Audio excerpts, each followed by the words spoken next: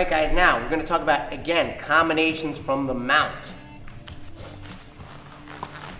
Okay, so, all right. First, easiest submission, Americana.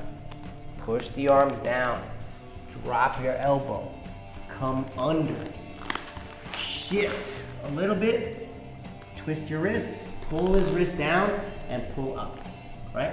Pull down and slightly up. You always want to pull, the elbow this way to the ribs and then pull up. Don't pull up here, okay? Here, shift a little, motorcycle your hands like you're riding a motorcycle, pull the elbow in, and then pull up. Okay, now, he's gonna start defending. Boom. I can, of course, go to the cobra and take the back, but if I really see him turn over, all right, I can hit an armbar. And this is very important, guys.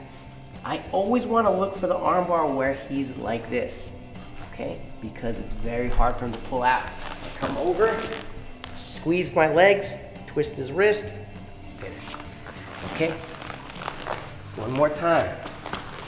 I look for the Americana. He starts defending, drop, he turns, push the head, knee behind the head, elbow right here. Very tight, very tight. Shift, pull his head in, finish the armbar.